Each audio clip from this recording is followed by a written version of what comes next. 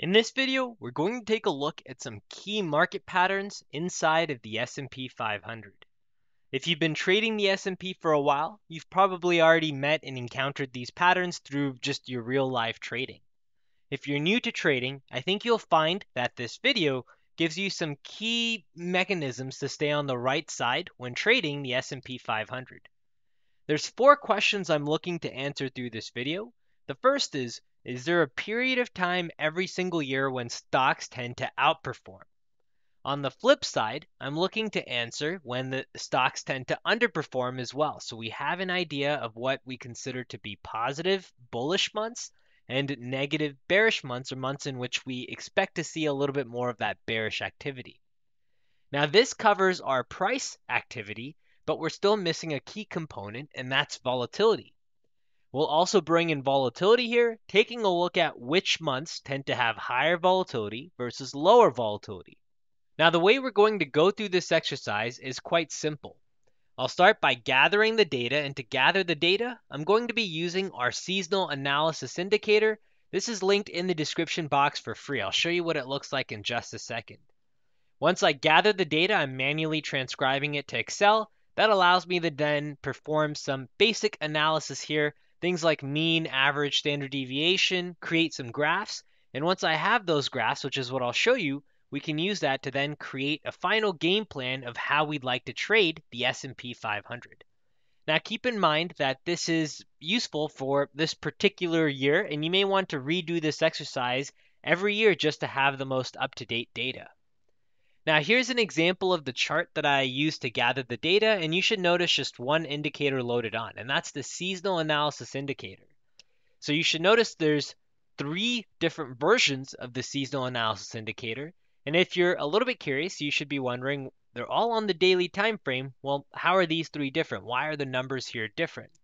Well, the numbers are different because we're analyzing different chunks of historical data. So on the far left, I have a 5-year historical data chunk. In the middle, I have a 10-year historical data chunk.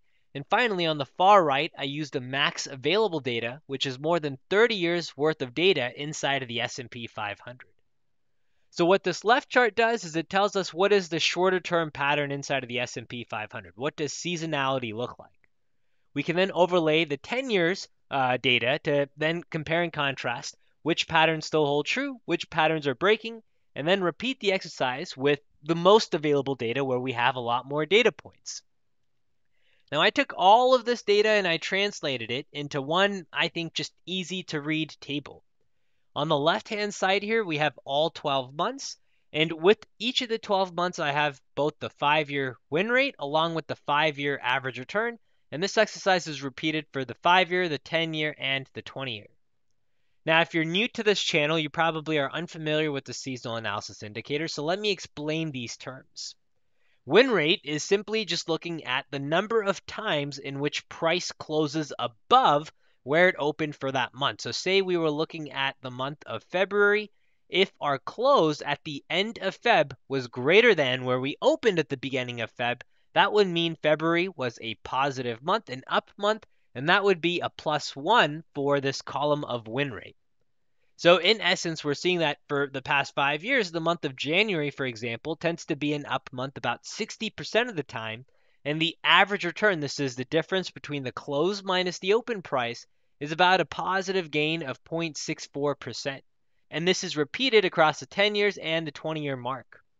So if you want to pause this here to take a screenshot, something of that sort, this would be a good slide if you want to do your own analysis. Let me show you how I've broken out the data, and hopefully that helps to make this a little bit more visual, making it easy to see and answer some of the questions we posed. The first question was, which months consistently deliver positive returns? Now here's a chart of all of the average returns, and I've plotted all 3 data segments, the 5-year, the 10-year, and the 30-year plus, not the 20-year, excuse me, but the 30-year plus on this chart. Now, if you just take a look visually, it should be quite easy to tell what is the month with the most consistent positive results. It's the one with the greatest histogram, and if you're looking at the month of November, you are correct. November seems to be the best performing month. Now the question is, what is second best? Well, we look for the next highest histogram, which is July, and after July, we have the two sections, April and May, which tends to look a little bit more like a tie. So we have these 3 periods in which we know our returns tend to be a little bit more positive compared to other months. Now, what happens if we're looking at the same chart but now trying to find the negative months? Well, the same way November stood out, this time September should stand out. It's the worst performing month on this chart. After September, we have February, and after February, we have December.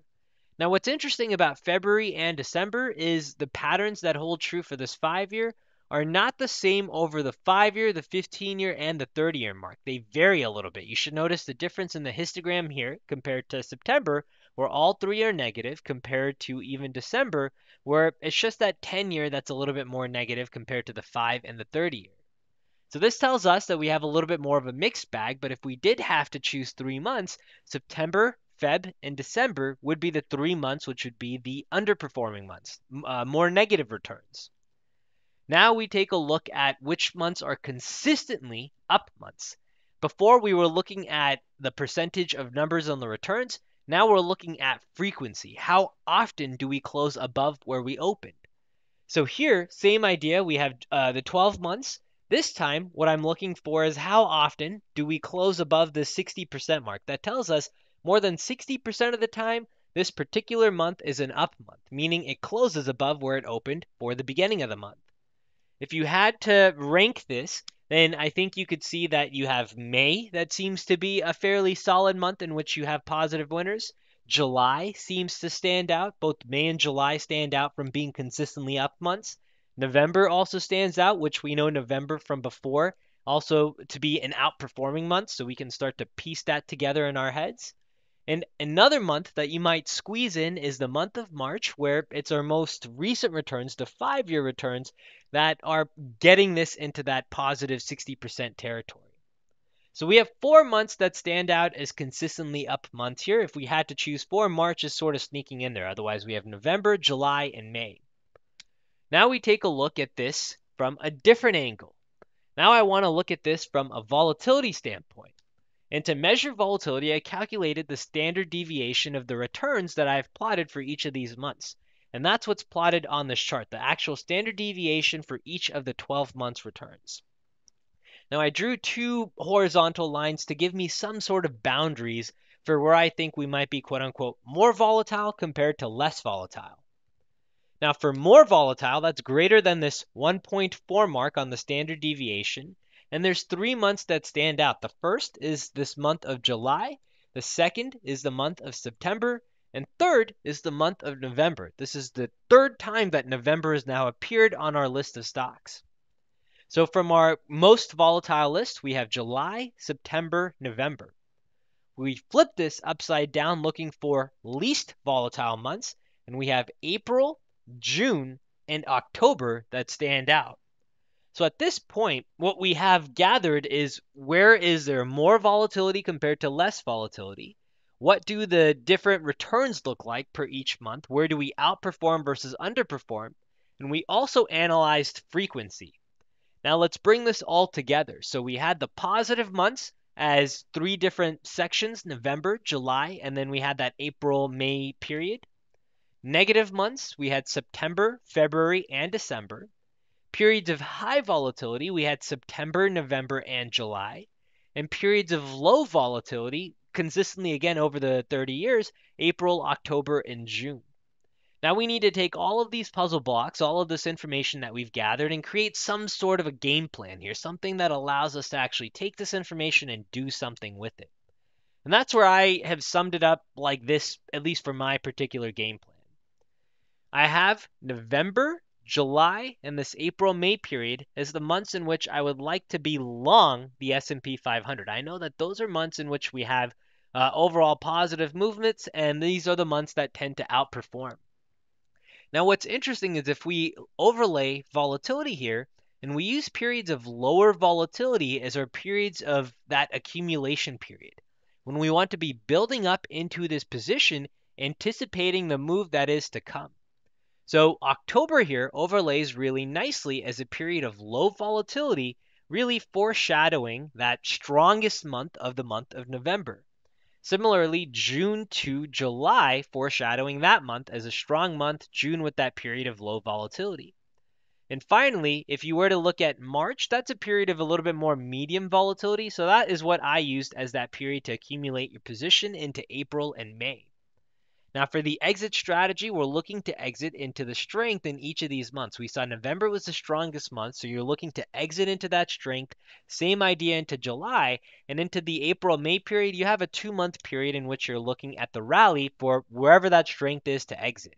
The overall idea is using lower volatility to build up a position into the month in which we know consistently tends to be positive, outperforming months, both with volatility and price action analysis built in. I hope you found this video helpful. There was a lot that we covered in this video. If you want to gather the data yourself, I'll leave a link to the seasonal analysis indicator in the description box below. Hope you found this video helpful. Thank you for listening, and I'll see you in our next update.